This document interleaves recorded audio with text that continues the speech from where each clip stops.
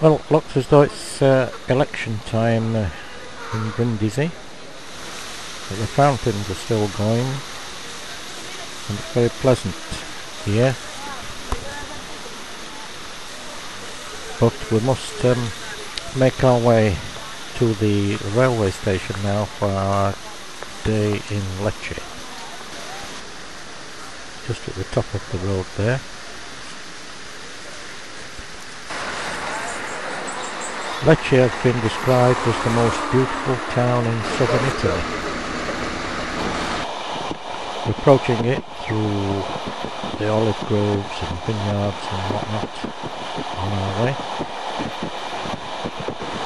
And fortunately, as usual, we're on time because we don't wish to be late for our reception committee.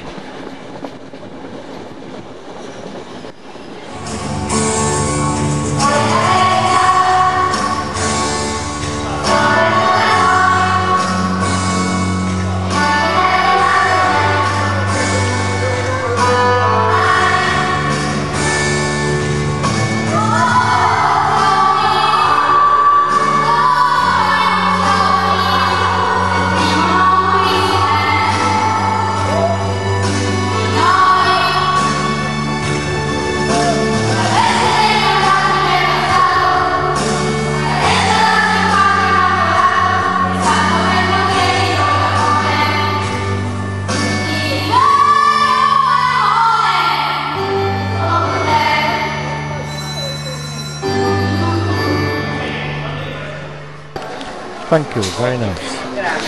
Now, Lecce is Baroque. In fact, Lecce is Southern Baroque.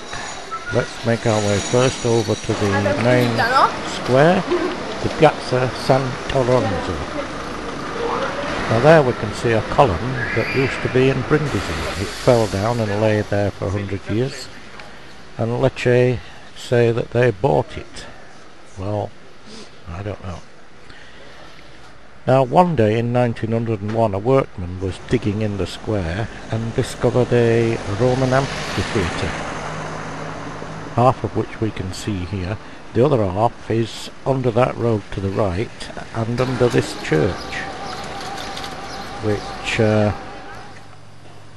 is the church of Santa Maria della Grazia. Southern Baroque, I understand, is not like the chilly, pompous Baroque of Rome, but a sunny, frivolous style which Lecce created for itself.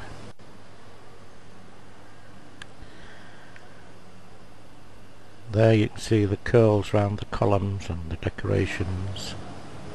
That's Baroque. Now if we come out of the church and walk down the side, we shall be under the walls of the castle. And it sounds like there's another fountain, indeed that Lecce has fountains as well as Brindisi. Apart from those two up there, the rest of it looks as though it might be the pipes from the organ that was replaced by that new one in that church. And yes, the market.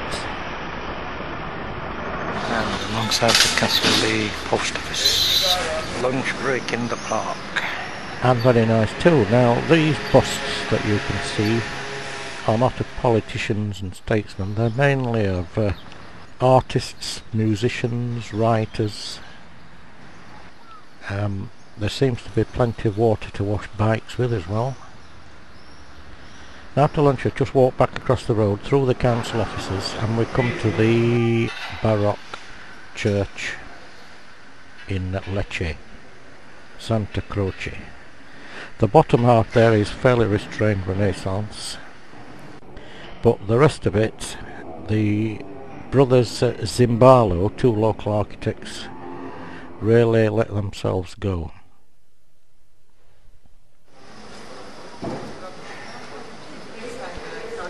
Look at the decoration there.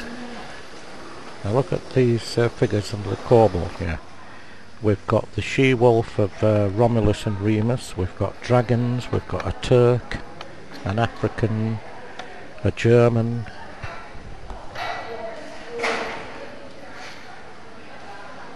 and next door adjoining is the Palazzo del Governo, or the council offices, which used to be a convent.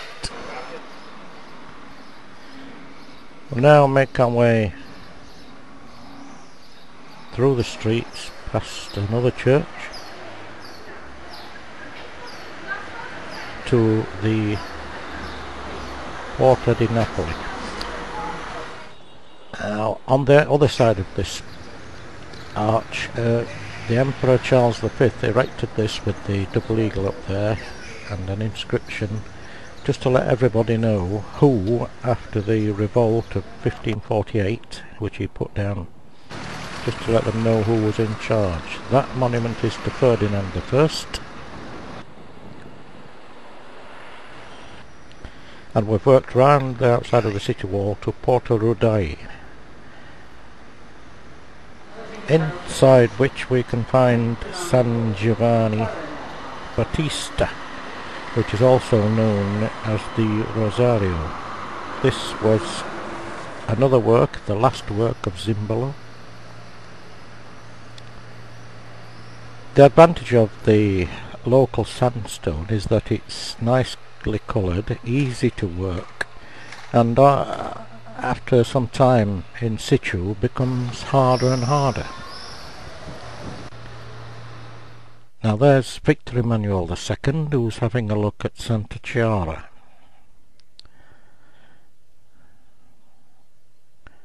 Inside, you'll notice that the nave is elliptical or oval shaped.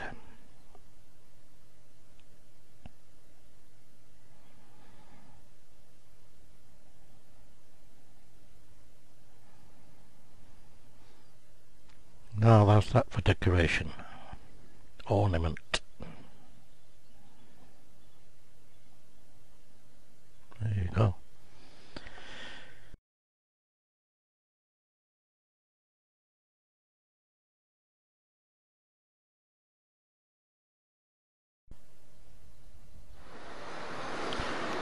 The bell tower of the cathedral, about 70 metres high, can be seen from practically anywhere. Looks like that's some more local sandstone going up somewhere. Now there's the top of the bell tower, which can be seen from here. It can be seen from the square that we were in. It can be seen from here and here. The cathedral is in a little square which can only be entered by one entrance. And when the Zimbalo brothers, yes, them again, rebuilt the cathedral, they added this facade to the side of the cathedral, because that's what you saw as you entered the square. The real front of the cathedral is to the right there, and it just seemed quite restrained, really. Now, if you're going to get married in Italy, which does seem to be quite a popular pastime, it's de rigueur to have a video made, and I'm guessing that these two here are either about to be married or have recently been married, and we're taking some background shots. Now just a short walk down this little alleyway brings us to San Matteo, one of the latest of the Baroque churches.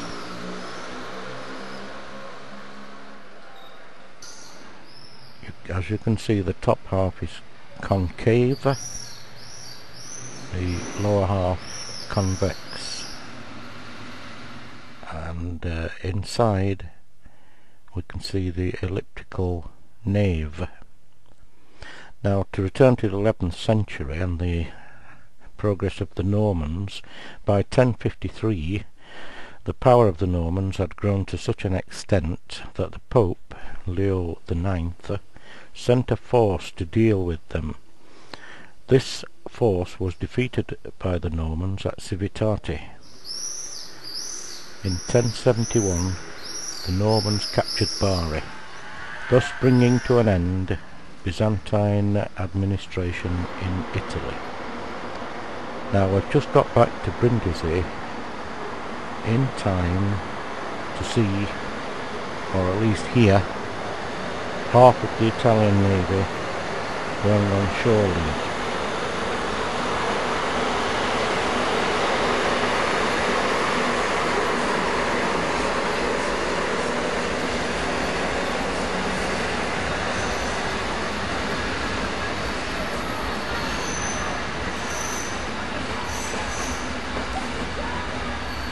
You can hear some of it.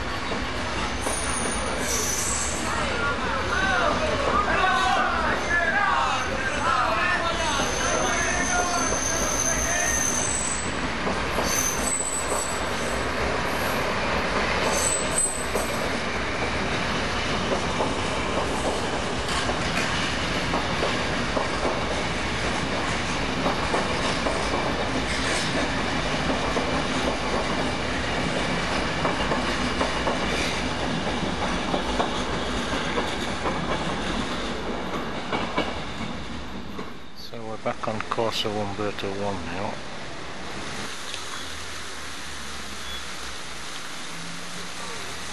Sat here now under the palm trees trying to cool off.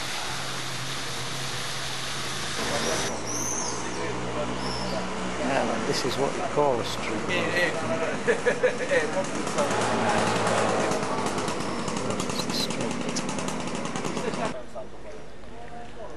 In 1072, the Normans took Palermo in Sicily from the Saracens, and by 1091, Normans ruled the whole of Sicily and the southern half of Italy.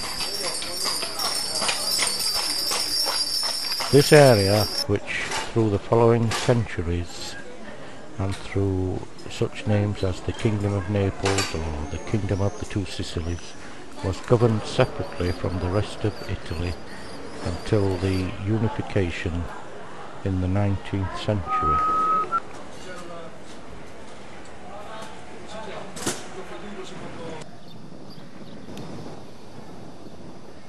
Now here's a little gem. This 13th century church, Santa Maria del Casale, is right on the edge of the airport, which is also a military base, and behind that wall is an armoured car lurking, built in 2 shades of sandstone. It's quite near the football ground, as you will hear. It's now 6 o'clock Sunday evening and it's still very warm, although there's a pleasant breeze. And inside we have a straightforward barn type building. Apart from the modern altarpiece here, it must be very much as built in the 13th century. The walls are covered with these frescoes, some on several levels by the look of it, which are Byzantine in style. Our researchers indicate that this church was used by the convocation, which was called by Clement V to judge the Knights Templar, and were consequently abolished in 1312. This painting is the Tree of the Cross.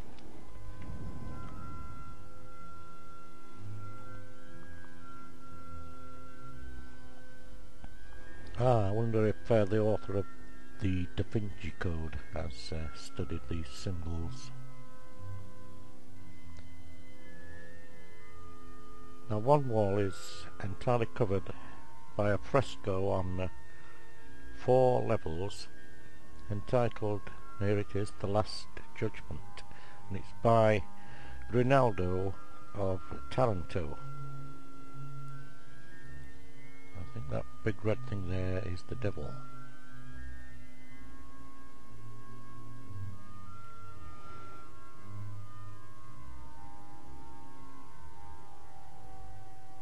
A very nice little church.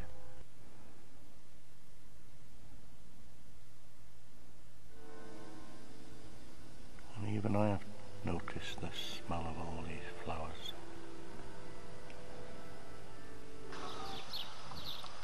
Next door, the cloister was built between 1635 and 1638.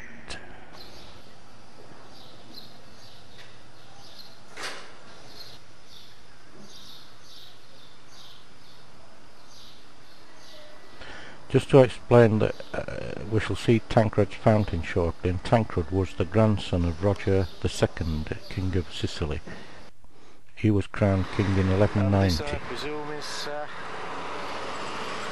Tancred's fountain.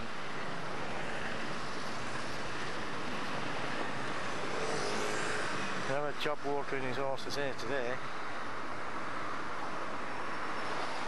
He was crowned king on the death of William II. Unfortunately, the crown was also claimed by Constance, who was William II's aunt and who had married Henry VI, Holy Roman Emperor.